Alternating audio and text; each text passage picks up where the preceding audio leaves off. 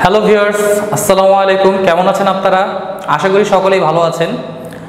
আজকে আমার ভিডিওটি ক্রস গুণনের মান বের করার সহজ উপায়। তো দেখা গেছে যে ক্রস গুণনের মান অনেক ক্ষেত্রেই লাগে, যেমন সামান্তরিকে যদি বাহু দ্বারা মানে ভেক্টরের মাধ্যমে দুইটা বাহু দেওয়া থাকে তখন ক্ষেত্রফল বের করার জন্য, তারপর যখন ত্রিভুজের বাহু দ্বারা কোনো মানে ভেক্টর দ্বারা কোনো বাহু নির্ণয় করা থাকে তখন ক্ষেত্রফল নির্ণয় করার জন্য, কিংবা সামান্তরিকের কর্ণের ক্ষেত্রে মানে এ ক্রস বি এর মানটা খুবই বেশি ইম্পর্টেন্ট। তো তখন দেখা যায় যে এ ক্রস বি এর মান বের করার যে নিয়ম আছে ওটা করতে গেলে অনেকে গুলায় ফেলে কিংবা ভুল হয়। তো এই ভুলটা যাতে না হয় এটা খুব সহজ পদ্ধতিতে আমি দেখানোর চেষ্টা করছি। আশা করি সকলের এটা উপকার হবে। তো এ ক্রস বি এর মান আমরা এটা সবসময় জানি যে এ বি সাইন থিটা। আবার এ ডট বি মানে ডট গুণন করা আমাদের জন্য অবশ্যই অনেক বেশি ইজি, কারণ ডট গুণন কি একটার সাথে আরেকটা জাস্ট কম্পোনেন্টগুলি এক্স অক্ষ বরাবর গুণ করব, ওয়াই অক্ষ বরাবর গুণ করব এবং কি জেড অক্ষ বরাবর গুণ করে দিলেই আমাদের ডট গুণনটা ইজিলি পাওয়া যায়। তো এ ডট বি এর মান কি এ বি কস থিটা। আমি এখন এটাকে 1 নং সমীকরণ দিছি, এটাকে দিলাম 2 নং সমীকরণ। আর এটাকে যদি আমি উভয় পাশে স্কয়ার করি, স্কয়ার করলে কি হবে এ ক্রস বি এর মানের স্কয়ার, আর এখানে হবে এ square B square sine square theta. আর এটাকে যদি স্কয়ার করি উভয় পাশে তাহলে A dot B whole square, এখানে হবে এ স্কয়ার বি স্কয়ার কস স্কয়ার থিটা। তাহলে আমি 1 নংকে স্কয়ার করছি আর 2 নংকে স্কয়ার করে যোগ করলাম। তো যোগ করলে কি হবে এ ক্রস বি এর মানের square plus A dot B এর স্কয়ার সমান সমান লেখা যায় কি এ square B square sine square theta plus এ স্কয়ার বি স্কয়ার কস স্কয়ার থিটা। তো আমি এখান থেকে যদি এ স্কয়ার বি স্কয়ার কমন নিই, এখানে কি থাকবে sine square theta plus cos square theta. আর এখান থেকে এ ডট বি হোল স্কয়ারটা এই পাশে এসে পড়লে মাইনাস হয়ে যাবে। তাহলে আমার কি sine square theta plus cos square theta, এটার মান আমরা জানি কি এটার মান সবসময় অলওয়েজ 1 হবে। তাহলে কি এ ক্রস বি এ যদি আমার মান বের করতে হয় সমান সমান হবে কি root over a square B square minus A dot B whole square. এখানে এ স্কয়ার হইতেছে কি এ ভেক্টরের মান, বি স্কয়ার হইতেছে কি বি ভেক্টরের মান। এটি বের করা খুব সহজ। তো আমি একটা এক্সাম্পল দিয়ে দেখায় দেই।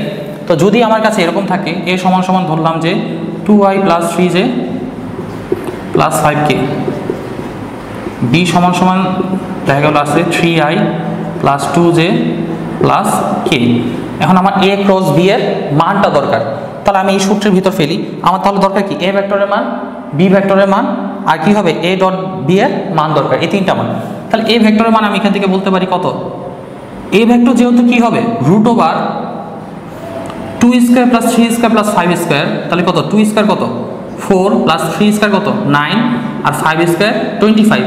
তাহলে এটা এ ভেক্টর মান। আমার দরকার কি এ স্কয়ার না, তাহলে আবার কি আরও বেশি ইজি হয়ে গেল, কারণ কি আমার রুটটাই দেওয়া লাগতেছে না।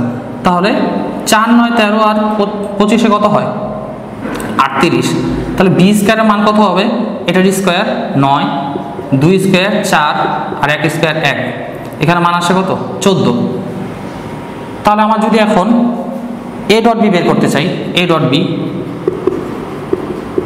এটা একটা ডট গুণন 3 দুগুণে 6 প্লাস 3 দুগুণে 6 প্লাস 5 অক্ষে 5, 6 6 12 আর 5 17। তাহলে আমার শেষ এ ক্রস বি এর এখন মানটা বসাই। এ ক্রস বি এর মান সূত্রে কি পেয়েছি এ স্কয়ার বি স্কয়ার গুণ করতে হবে, মানে কত 38 এর সাথে 14 গুণ করতে হবে, 38 গুণ 14 মাইনাস এ ডট বি মান কত 17 স্কয়ার। তারপর এখান থেকে মানটা বের হয়ে আসবে। তো খুব ইজিলি কি এ ক্রস বি এর মান, কারণ এ স্কয়ারটা কি ইজিলি বের করা যায়, মুখে মুখে বের করা যায় এ square B square R A dot B. Just এই মানগুলি বসায় দিলে পরবর্তীতে এ ক্রস বি এর মানটা আমার জন্য বের করা খুবই ইজি হয়ে যায়।